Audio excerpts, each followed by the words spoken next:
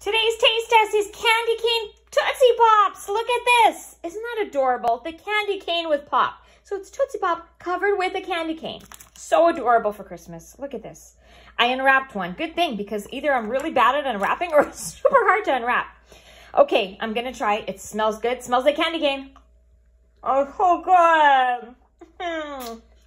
Oh, it just makes you want to cry and sing Christmas carols and watch Hallmark movies. Cry in a good way. It's delicious. I hope well. Full confession, I tried to break one on the counter. That did not end well. So I'm not going to get to the middle of the Tootsie Pop today, obviously, because there's a lot going on here. But it's really good.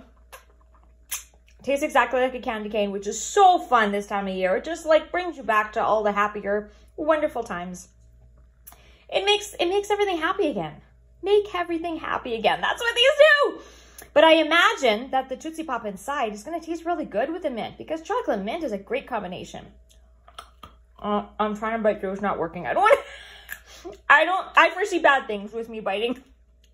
But let me tell you, delicious peppermint pops filled with Tootsie Pop. Yep. Tootsie Roll.